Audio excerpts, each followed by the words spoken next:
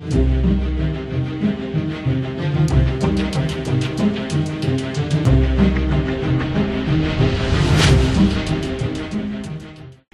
going on, guys? Beastly Gamer here, playing a little bit of Smash Brothers with my son. This is me playing against Brandon. Brandon's my 11-year-old. He'll be 12 on the 14th of May, so he's got about 6 days until his birthday. And we every now and then we get together and play Smash Brothers. He's pretty good at Smash.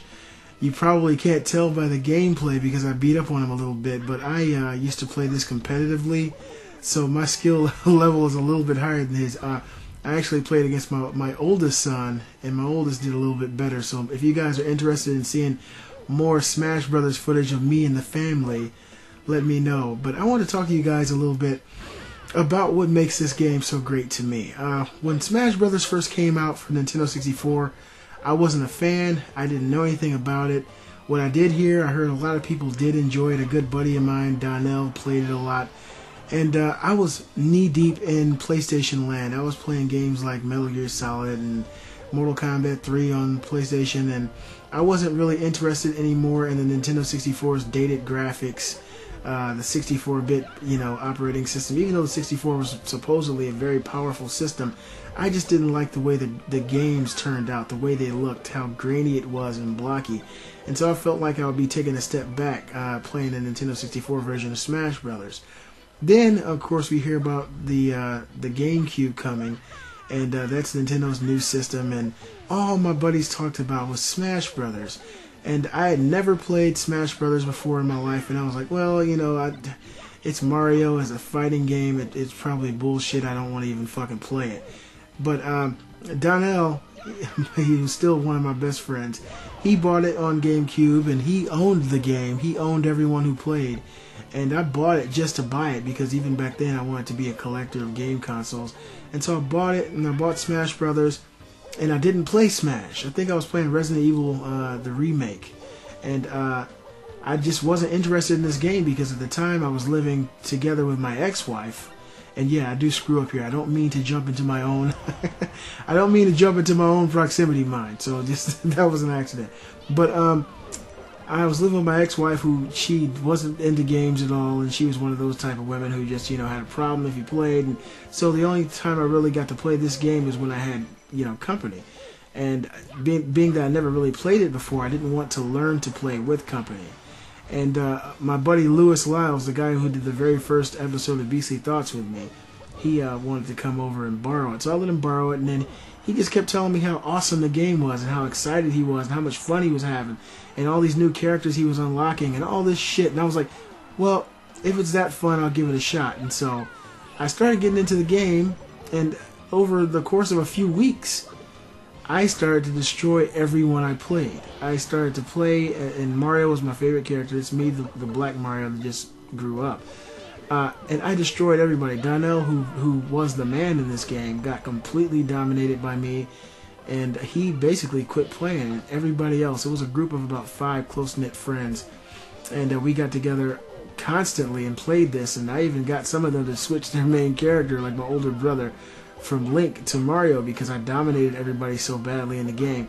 But I'm really excited, guys, about this new Smash Brothers for the Wii U, honestly. The Wii U itself doesn't really excite me. Look at this combo, guys. Watch this. I just dominate.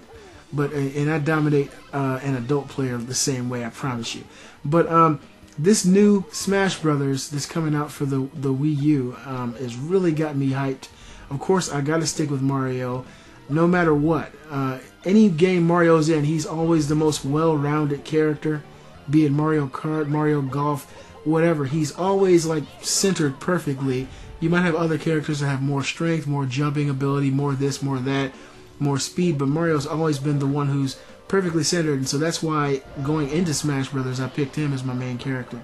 And so I'm going to do the same thing in this new Smash. One thing I didn't like about the Smash that came out, Brawl, for the Wii, is that it has super moves. To me, that takes away the experience of what Smash was initially about, and I didn't like it as much. Honestly, I don't like Brawl as much as I do this one. This is my favorite Smash Brother experience, and it's one I'll probably enjoy for the rest of my life. I just love this game. It's beast mode, and I love destroying people in it. I mean, as you guys can see, I'm not the worst player in Smash Brothers. I love playing this game. But on to other things, guys. This video is probably going to be titled something like this. My thank you video to all you guys. I don't get mushy too much, but I do want to show a lot of appreciation to my subscribers. It's been a hell of a roll so far. I've gotten 250 subscribers, and I just wanted to let you guys know how appreciative I am of every single one of you guys. I know we don't talk as much as we probably should, but you all mean, in your own way, a great deal to me. When I get, comments in the comment section, when I get requests, when you guys are there and we sit and actually have conversation, it means the world to me. This is something I've always dreamt of doing, being on YouTube, playing video games, talking about things that I love, sharing news with you guys, and just being an anomaly. I think of myself as an anomaly. If you look at me, I'm a completely different person than you'd expect. I'm not a stereotype, and I'm a nerd. I love gaming. I love anime. I love things that nerds love, and you guys love it too. And I found my own clique of people to be around and share the things I love with.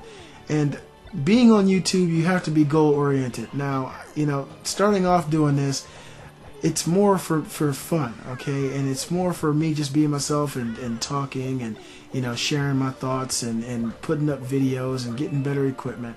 But as time progresses, you have to be goal oriented, and I am.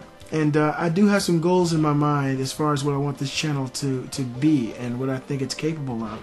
And so my first goal is going to be 1,000 subscribers. I plan to reach 1,000 hopefully within my first year. I'm right now at about 6 months. Now, I don't know if 250 subs is good for 6 months or bad. I don't care. I'm not gauging myself on anyone else's success. But if I can pump this out, if I can continue to be consistent and release good quality content, I plan and I hope to be close to 1,000. Now, this plan will work better and more efficiently if I have my subscribers there as support to spread the word, to do everything you guys can to let people know about the channel.